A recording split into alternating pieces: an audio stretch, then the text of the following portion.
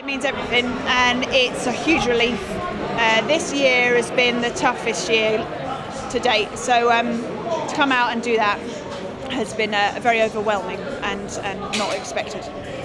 I mean, you came into this competition having run 400 metres. Could you explain the reason for that? And to be honest, it looked like it worked. Yeah, so in February I picked up a bit of bone stress in my affected leg, and what should have taken maybe 6 weeks took 3 months to heal. It's been a real slog to get here, and there were times I didn't think I would be. So yeah, we put in one time at a local event and it went very well in the blistering heat a few weeks ago. We were all relieved. So you know, my coach said, "That's enough. We know it's in the tank. Just go out and do it now." And it seems to have worked. What did you expect from yourself coming into this race?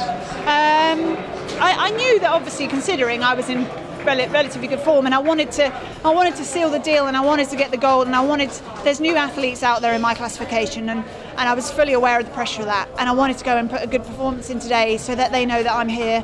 You know, I'm competing against girls that are 17. You know, I'm 28. I'm pretty old compared, so I wanted to show them that there's life in the old dog still. So. And can you sum up the atmosphere in this London stadium this evening?